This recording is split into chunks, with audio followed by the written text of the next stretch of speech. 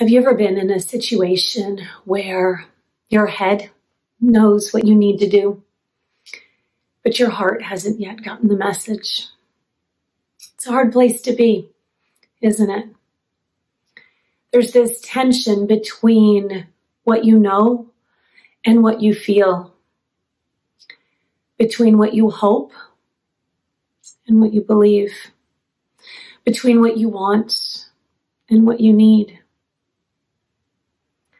It's a hard place to be. Sometimes we get ourselves into trouble because we pay attention to our hearts and we ignore common sense. Yet what we are often not as aware of is sometimes we get ourselves into trouble for the opposite reason. When we know something to be true, when every scrap of evidence supports that, and yet the heart is saying, no, stay. Sometimes we need to make that decision. We need to make that change. That transition is what is really what is best for us. And yet the heart holds us back. And we believe our hearts, don't we?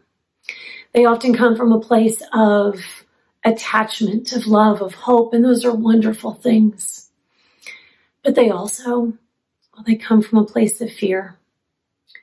So it's important to look at what's holding you back. Are you scared to make this decision, make this change, because it's truly not what's best for you?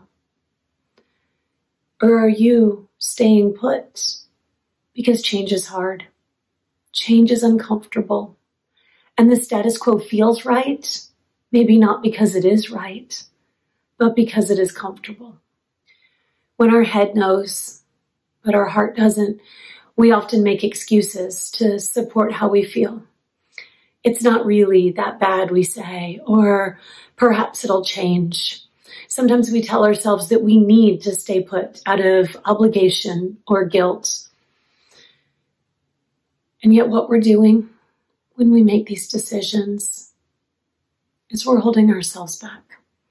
We're hurting ourselves. We're keeping ourselves in a box, not allowing growth to happen. And there's times when you just know that where you are, what you're doing is no longer right for you.